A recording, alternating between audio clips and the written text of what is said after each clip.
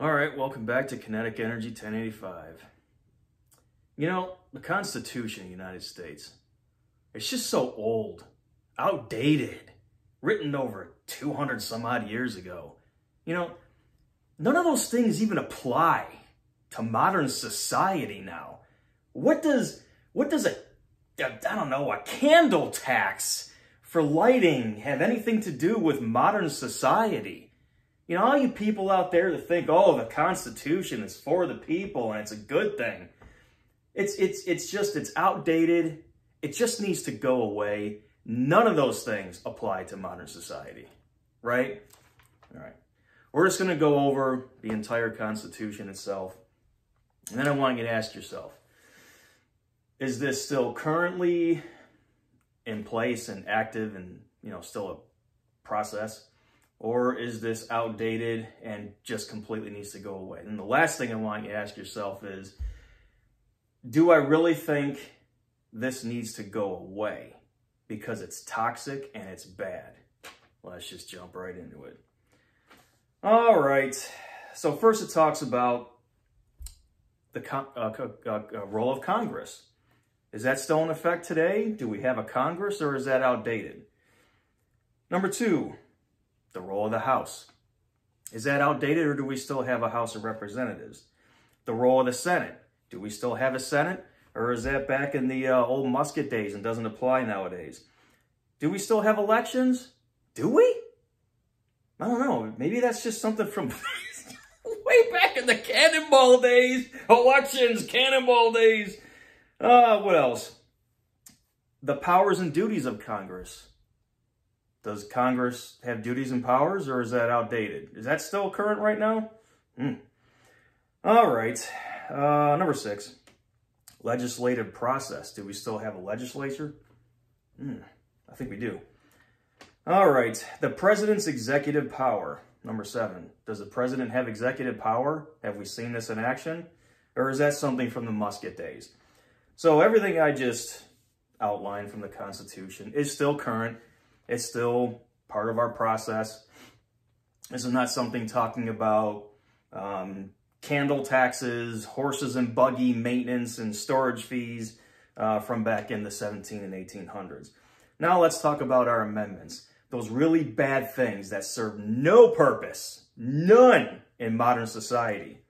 Your First Amendment, guess what? That's your freedom of speech. Freedom of speech still includes your right to go hold a bunch of signs and swear and, you know, talk about how you think everything's bad. Yeah, even you extremist groups out there. So, is freedom of speech racist? And does it only apply to 1 or 2 people? That's all of us. Second Amendment, right to keep and bear arms shall not be infringed. So, are they talking about, is this the big one you all talk about? It's so outdated. Are they talking about muskets and cannonballs and black powder rifles specifically for the use of hunting? Nope, doesn't say it anywhere in there. Are there still guns out there? Yes. Here's another kicker. Only criminals are the ones out there committing crimes with guns. You really think that law-abiding citizens are out there robbing banks and killing people? No, because they have a livelihood. They're a good person. So basically, gun control, gun reform is only going to hurt people that are law-abiding citizens versus the criminals. I won't get into that soapbox. Number 3, no soldier shall occupy a residence or dwelling without the owner's permission. I guess that could still be in play nowadays, but it hasn't happened in years. But basically, it used to back in the day. And they're saying, you know, no soldier can just during wartime come in your house and occupy it without your permission. Is that a good thing or is that a bad racist thing? So old school, right? Here's a 4th one. Unreasonable searches and seizures. For all you who hate the cops out there, it means a cop can't just walk into your house and search and seize anything, or, well, can't get too far into that one because I did study law. There are such things called plain view, probable cause, but unreasonable search and seizure. I'm just going to give you one tip on what an unreasonable search and seizure would be. someone's looking for a stolen bicycle. Cops come to your house. You match the description of someone who stole a motorcycle. Okay. They go in your garage and they're looking for a motorcycle in a garage. And then they decide to open up your Craftsman toolbox. And in that Craftsman toolbox, they find a pound of cocaine. Okay. Can a motorcycle fit in a toolbox? No. Was cocaine listed on the search warrant? No. They can seize it, but they can't charge you for it. That's just one little tip about unreasonable searches and seizures. Do you hate that? Should that go away? Should the cops be able to just come to your person, your house, your car, your business, and just search and take whatever they want? Or do you want that to stick around? Do you still want to have that right? The right to remain silent, double jeopardy, and life, liberty, and property. Basically saying the government can't just take what they want from you.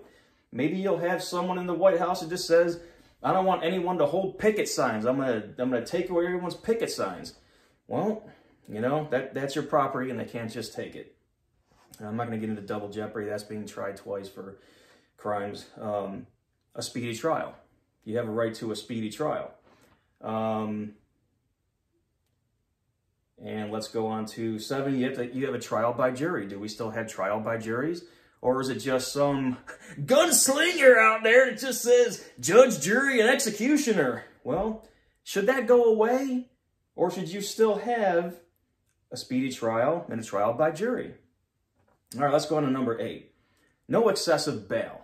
Oh, you got a DWI. Bail set for $50,000. Really? Is that racist and bad, or should that stick around? Let's say you got charged with a DWI. Do you want a $50,000 bail? Nope. All right, number 9. Rights not being denied. Number 10. Individual... I can't read my writing here. Individual state rights, because individual states have rights. We're talking about the elector rolls. Do we still have electors? Do they have a role? Or should that go away? Well, think about that for a second. Whatever side you think you're on, should it just be open for interpretation on who won, or should there be electors? I guess that's kind of old school and racist too, huh? Oh, here's a big one for you all. No slavery. Slavery is abolished. Unless, basically what it's saying is you commit a crime and you're serving community service. So it even talks about no slavery. That's the most that's the most anti-racist, probably amendment on here. I'm sure there's more because there's some amendments that talk about not being discriminated based on age, sex, race, and color. All right. What is defined as a citizen of the United States? I don't know. What's so racist and bad about that? Do we still have a definition of what a citizen is? No denial of rights based on race, color, or previous condition of servitude. Taxes. Yeah. If there's one that should be abolished, it should be taxes. Because quite honestly, there's no taxation without representation. If you don't know what that means, can't get into that soapbox. Just look it up. 17 talks more about senators and filling vacancies. Do we still have a process for filling vacancies when elected officials leave?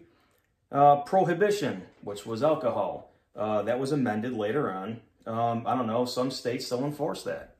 I live in a state that enforces it. You can't buy any kind of alcohol before noon on Sunday. That's a lot of racism right there. Whew, really outdated. Voting rights not denied based on sex. Inauguration day. Do we still have an inauguration day, or did that only happen in, 1800s? All right. We already talked about Amendment 18, prohibition being amended. Presidential term limits. Do we have presidential term limits? That's still in play, or is that back in the Musket days?